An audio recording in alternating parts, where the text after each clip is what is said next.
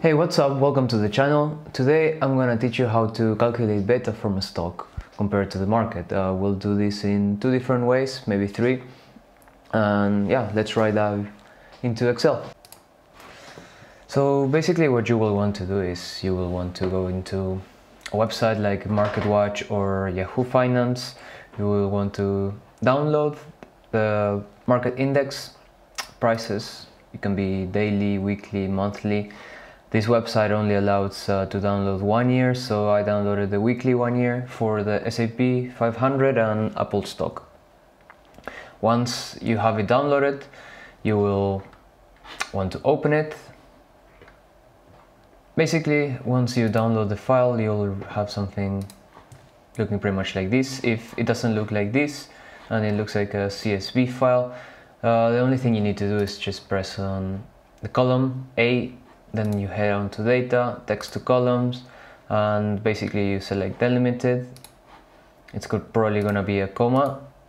You select comma and then you just select finish and you'll have it. So we're gonna be grabbing the close price, and I don't really care about the opening, the high, the low, or the volume, so you can basically delete it. To delete everything, you just select it by dragging on left click B, C, D. Right click delete, that deletes everything, and this deletes everything here as well. And just for simplicity, I'm gonna call this Apple.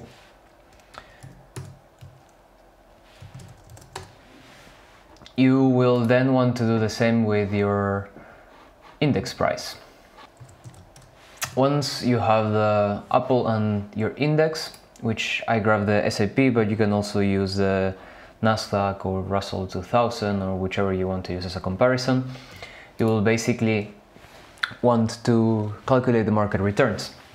To do that, you simply market return of Apple and the return of the S&P. You will then select the price of today divided by the price of yesterday minus 1. And you can do either copy paste everything, or you can just drag this square that you see here, double click it, and then you can also do the same here. This one will basically do it for CD, for the market, and then you just double click. And it's simply as pressing slope of your market return for Apple. But you will want to exclude the last one, because the last one will give you an error otherwise. And then you grab the same. And that's it. That's your beta. Now, if you want to do it a little bit more fancy, you can go into the analysis tools. You will need to allow analysis toolpack and solver add in. And then you go into data analysis and you select regression. So then your input for Y is going to be the stock that you select. Remember everything except the last one.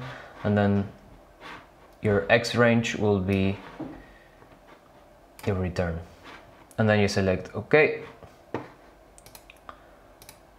And you'll see that you get your stats for the regression. And basically you get the X variable Y is gonna be the same as your beta. And that's basically your beta. And to show you, I'll just copy paste it and you see that they're exactly the same. So yeah, I hope this video helps you, and please like and subscribe.